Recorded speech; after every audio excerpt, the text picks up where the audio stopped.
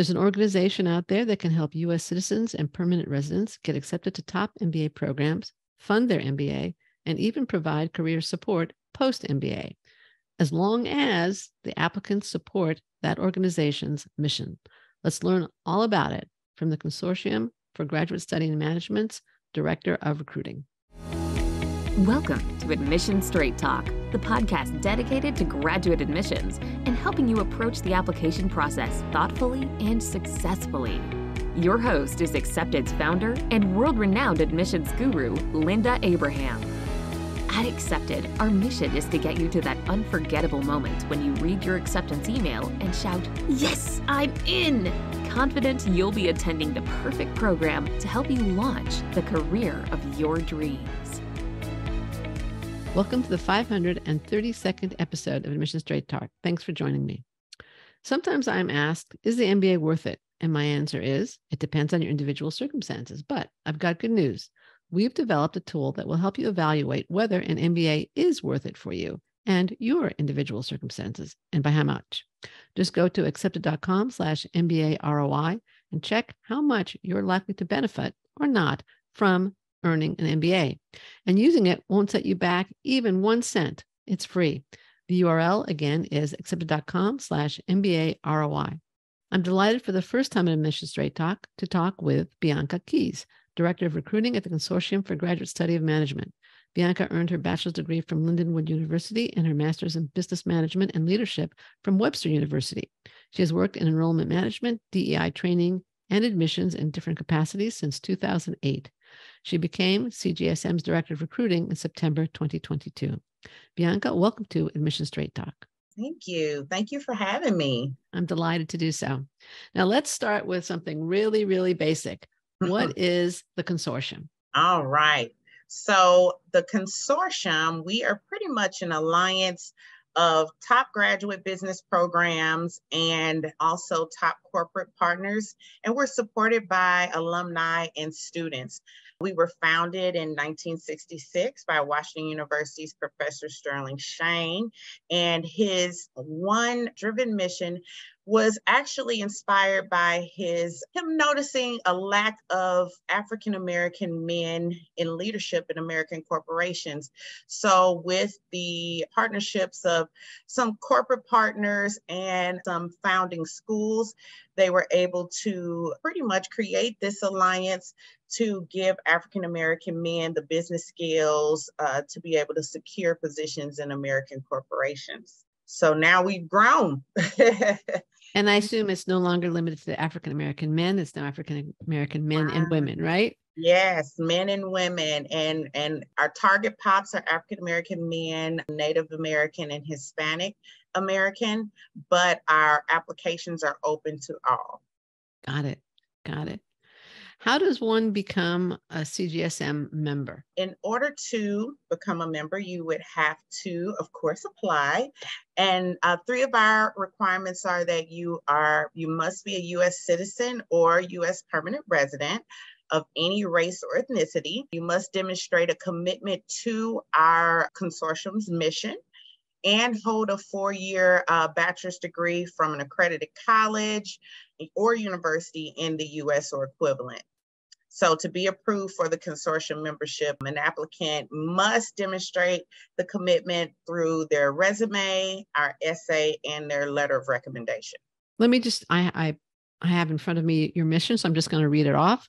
The mission of the Consortium for Graduate Study and Management, an alliance of leading American business schools and some of our country's top corporations, is to enhance diversity in business education and leadership by helping to reduce the serious underrepresentation of African Americans, Hispanic Americans, and Native Americans in both the member schools' enrollments and the ranks of management.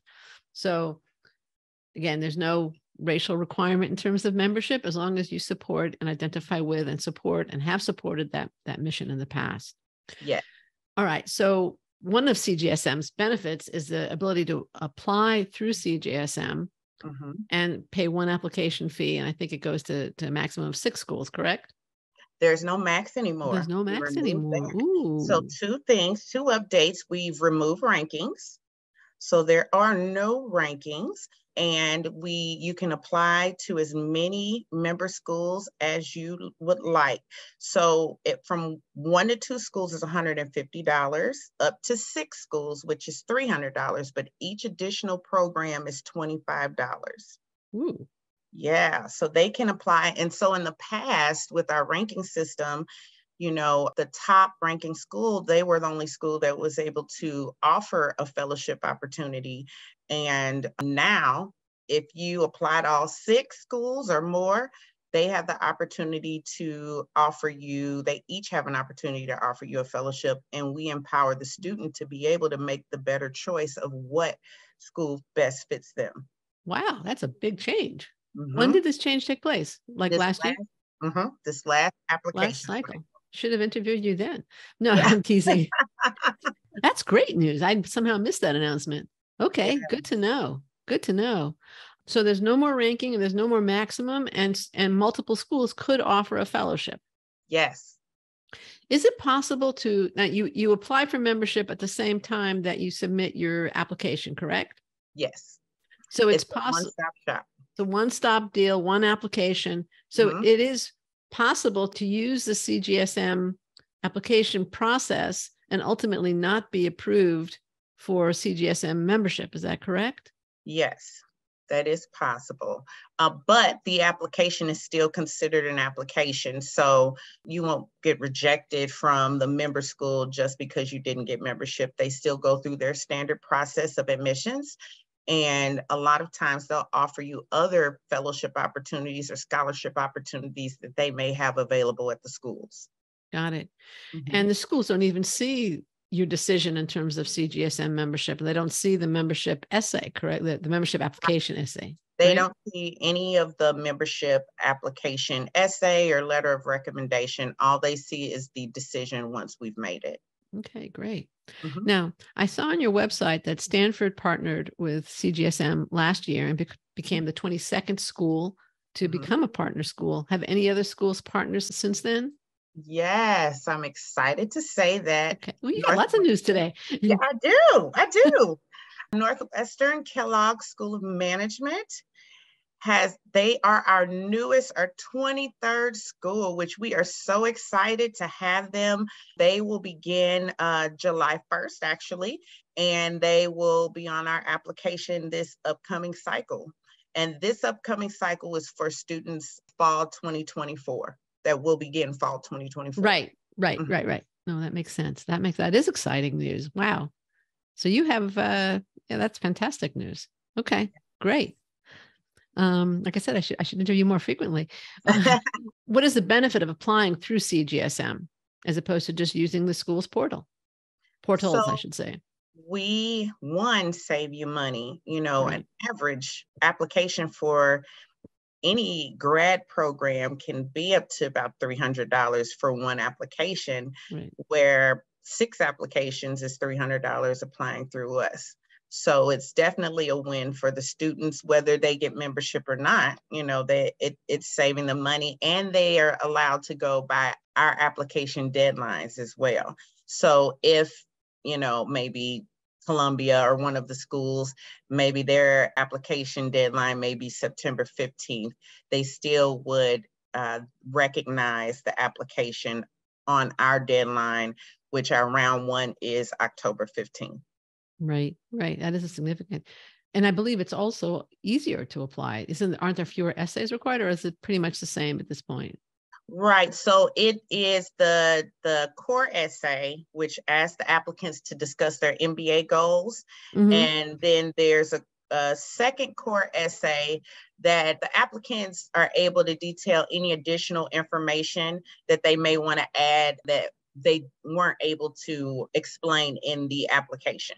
Right. And is there typically a supplemental per school essay, or do the schools ask for their own essays in addition to the consortium essay? Or sometimes they ask for their own supplementals that are added in addition. We are going through that process of application updates as we speak. Okay. But it's not all schools that do that. No. Okay. Usually it's those. Usually the student has the mission essay and then the 2 GMAT format essays. Okay. All right. Great. Thanks. Are you worried about CGSM's applicants using ChatGPT in preparing their essays? Oh, the ChatGPT. Yeah, you got it. Well, I'm asking everybody this question. And that's a good question. So with it being such a newer phenomenon right now, I just want applicants and students to be mindful that there are advantages and disadvantages to using ChatGPT, because what we're looking for is consistency in their demonstrated commitment to the mission.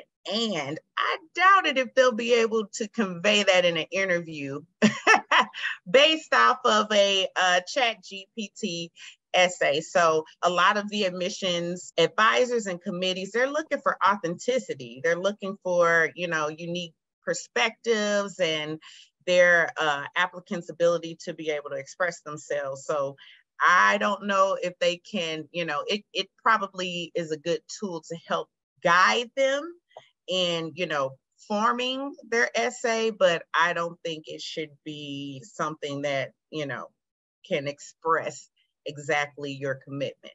Right, for sure. Mm-hmm. I've played with it a little bit, and sometimes there are outright errors in it. It's wrong. Right. And other times it's just very generic, and it has to be generic. You're not going to get, a lot of authenticity, but it does sometimes help. Yeah. But to rely on it blindly, I think is a big mistake. Yeah. Especially if you don't check. Absolutely. Absolutely. Attention to detail. Yeah, it counts. Mm-hmm. Are there other elements to the CGSM application? I mean, we discussed, you pay a fee, you have the core essays, you might have supplemental essays. Are there short answer essays or anything like that? Or is it pretty straightforward? Yeah, it's pretty straightforward. If the school has any changes or supplements to, each essay, that may be the different shift or change, but pretty much transcripts, resume, we always advise students to make sure that your experience, if you're a part of organizations like Forte or MLT, Big Brothers, Big Sisters, making sure, Teach for America, making sure that that's actually on your resume. That definitely helps. Your test scores, GRE, GMAT, or executive assessment, letters of recommendation, and one for the mission, and then there are 2 for the schools. Okay. Yes. And making sure you get the right recommender. What makes a right recommender? Someone who can explicitly, especially for the consortium mission letter of recommendation, somebody who can explicitly pretty much show your demonstrated commitment to our mission, and they know, about that, They've observed it. Yeah, they've observed it, and they can actually speak to it, and they're not saying, well, I don't know about their demonstrated commitment, but Jane is a great person and we love her personality. She's very professional. It's like, what? That's not the question. Right. So definitely communicating with your recommender about expectations. And with us, it doesn't have to be like your supervisor with the consortium mission letter of recommendation. It can be, as long as it's not a family member. It could be anyone who can speak to it. All right. So you've somehow supported that mission. Makes sense. Yeah. What are the non-admissions benefits of being a CGSM member or fellow? And what is the difference between being a CGSM member and fellow? So there's really 2 questions there. Why don't we start with the non-admissions benefits of membership, and then we'll get to the difference between being a member and a fellow. So the non-admission benefits are pretty much the early access to corporate partners. Okay. A lot of our students, we just had OP, our orientation program, this past June, and it was amazing. It was amazing. I know you're working very hard on it. Yeah. Oh, man. It was definitely a job, but it's worth it. And just to see all of the students that we've worked with from the beginning up until that point, from all their stress points, their pain points, to see them, they made it. And they're at the orientation program. So them having early access to our corporate partners, they also have access to our system that is, we have a platform that is called Hello Fellow that allows them to join different groups that are industry groups, and our corporate partners have access to them as well, and they're able to apply to positions that are open to those corporate partners. Also at our orientation program, we had a corporate open house that allowed, that's not like your traditional job fair. You know, a lot of these, all of these corporate partners actually already had our students' resumes. They already had a student lookbook. They've already seen the students and they already know the students prior to them even coming to the expo. So they definitely have a great advantage by being a consortium fellow.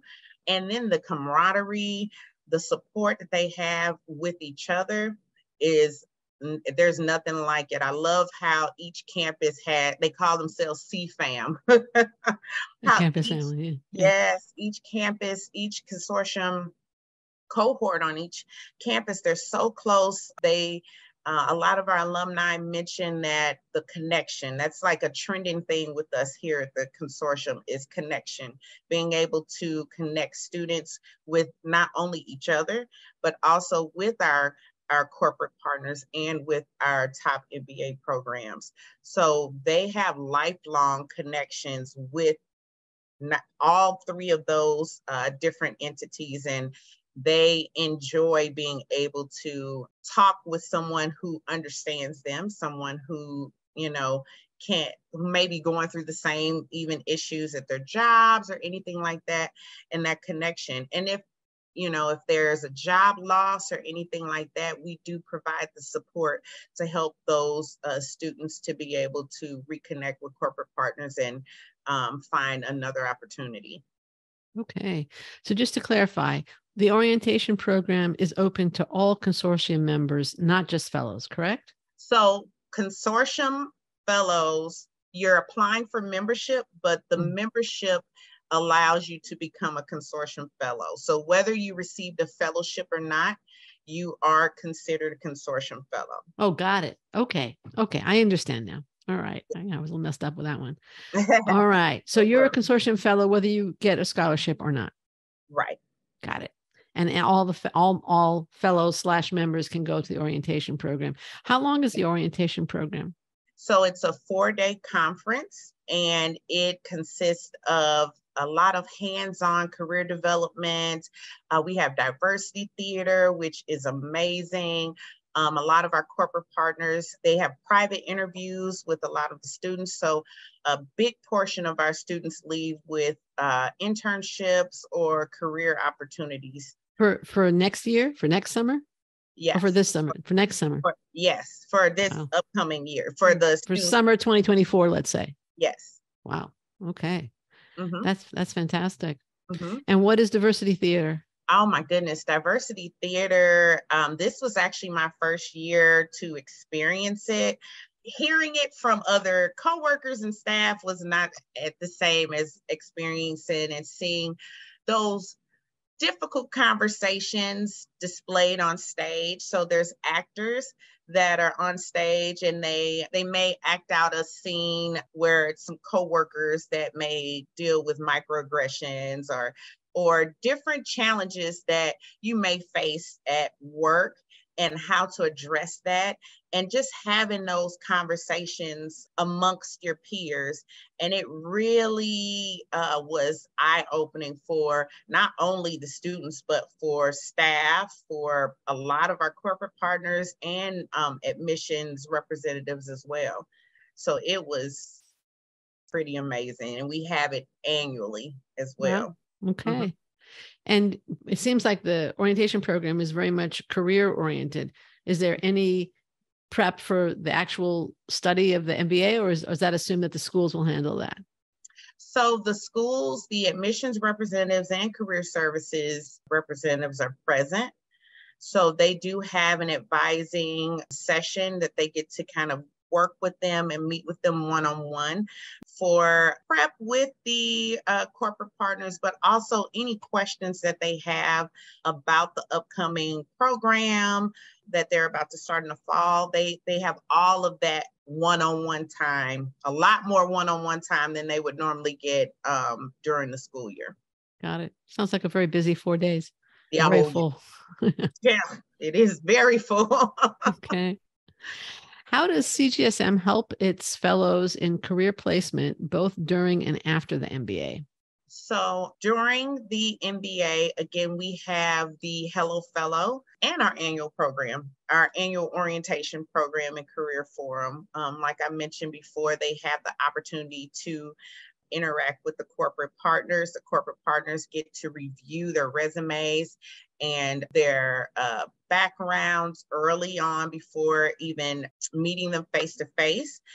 Our alumni network, our Hello Fellow system allows them to, again, engage with these corporate partners. And then our student and alumni relations department, they are amazing with connecting with the students. They engage with student liaisons as well and providing that support that they may need throughout the year. And if there's a student, like we just had tech layoffs recently, and our alumni development department, they were able to help and assist with re-engaging with those students or those alumni to be able to help them to get placed in other career opportunities. So let's say this past a few weeks ago, you had the OP. It was mostly geared towards people starting the MBA in 2023, but it also had people who started the MBA in 2022. Is that correct? We had some second year, like if something happened last year, I know dealing with the pandemic Sure. and other issues, some students were not able to attend last year. And so they were given the opportunity to attend this year. But it's usually just for the people about to start the MBA, the OP. Right. It's usually first year students. Got it. Okay. What do you see coming down the pike for the consortium? Oh my goodness. Continued growth, continued engagement with a lot of the students. We're working on increasing our exposure and engaging. This year, we shared a lot of our OP activities on our social media and got a lot of good feedback and engagement. So definitely, I think we have a good momentum right now to be able to get all of the good things that we do at the consortium out to the public and to the world. For sure, for sure. What advice would you give to someone planning to apply via the consortium in the 2023-2024 application cycle? I know your application opens on August 15th. This show should air about a month before then. The early application deadline, as you said, is October 15th, and the traditional or the final due date is January 5th. So we are now roughly 6 months from the final due date, 3 months from the first deadline. What would you advise someone to do? Definitely begin your MBA journey. And beginning your MBA journey does not start with the application. It starts with the preparation. Yes, that's right. Definitely starts with the preparation. So researching a lot of the schools that you're interested in, finding out if you're interested in the consortium, finding out what that consortium culture looks like on each campus to see what best fits you. Also looking into preparation for GRE, GMAT, or the executive assessment, and finding out what the class profiles are for each school that you're interested in, so you can have a good idea of where you stand. And don't rush your application. Don't rush it. Yay. Make sure. I always have some overzealous students that want to, I'm getting it in for round one. Wait a minute. Make sure that you're submitting the strongest application and that this is the right time for you to start a program. There's no rush. There's no rush. There's no rush. Make sure you have the strongest application. Utilize all resources that you need to support you through your application process. We always advise students to attend our events. We have a member school webinars we actually have one coming up on July 10th, which will have Washington University of Rochester Simon, and UCLA Anderson. And they will be talking about their MBA programs, but also talking about their consortium cohorts on their campus as well. We also have our MBA application preparation seminars, which is MAPS, which will be in person this year. So we will be in New York, Philadelphia, Chicago, Los Angeles, San Francisco, Houston, and DC. Wow. Finally you're got getting that around. Yeah, you're getting around. Yeah. One question I wanted to ask occurred to me as you were talking just now. So not all consortium schools require a test score. Does the consortium require a test score, even if the school does not? So we don't, for membership, we don't require a test score, but if you are applying and they offer a test waiver, we would need to have that test waiver submitted, or you would need to submit that in the application. And then we just confirm it with the member school, whether that test waiver was actually approved. Yeah. And then if it wasn't approved, then they would have to submit a test score. Are any of the programs or any of the partner schools entirely test optional? Or do you know, top of your head? I wasn't sure as I was thinking about it. I don't think so. I think, it depends on the school and what policies they have in place this upcoming school year. I think most of them have like a test waiver option. Yeah. But and I also would have to go through each one. Yeah. I always advise students to talk with them early about it, because last year I ran into the issue of students who just missed it. It was like they just missed the test waiver window. So definitely talk with your school of interest to find out when that test waiver timeframe is and get that in, if that's an option for you. Wonderful advice, even if you're not applying through the CGSM, by the way. Right, absolutely. Yeah, for sure. What would you have liked me to ask you? These were all great questions. What would you like to share that I haven't asked? I would like to share just in my position as director of recruiting, what my passion and desire and vision is for the consortium moving forward is to be able to expand our exposure to those who definitely need the opportunity, to be able to, expand our exposure to those areas, because sometimes we are kind of in this collegiate bubble. Academia. Yeah, absolutely. And to be able to, we do so many great things, and just being able to see just the energy that I get from the students, just being around them, and just the positive just nature of it all, being able to give that to others who don't know about the consortium. So that's my mission and goal, is to increase exposure and to really share about the great things we're doing here at the consortium. Well, today in this podcast, you did it. You did it. Thank you. Thank you, Linda. You're very welcome. Bianca, I want to thank you so much for joining me today. Where can listeners and potential applicants learn more about CGSM? They can check us online at www.cgsm.org, or on our LinkedIn page. They can check us at the Consortium for Graduate Study and Management, CGSM, and our Instagram page, and on Twitter. Sounds good. Thank you very much. We're going to include links in the show notes at accept.com/532 to the consortium, as well as to several interviews I've had with consortium school admissions deans. So check it all out. And you can do that at accept.com/532.